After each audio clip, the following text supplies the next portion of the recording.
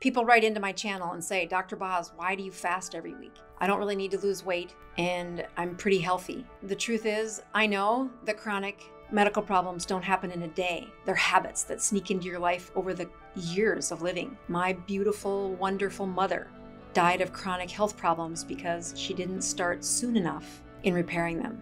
I haven't eaten anything since Sunday, and that's about 40 hours into this fast, and I want to eat just like anybody else, but I stay consistent by checking my numbers.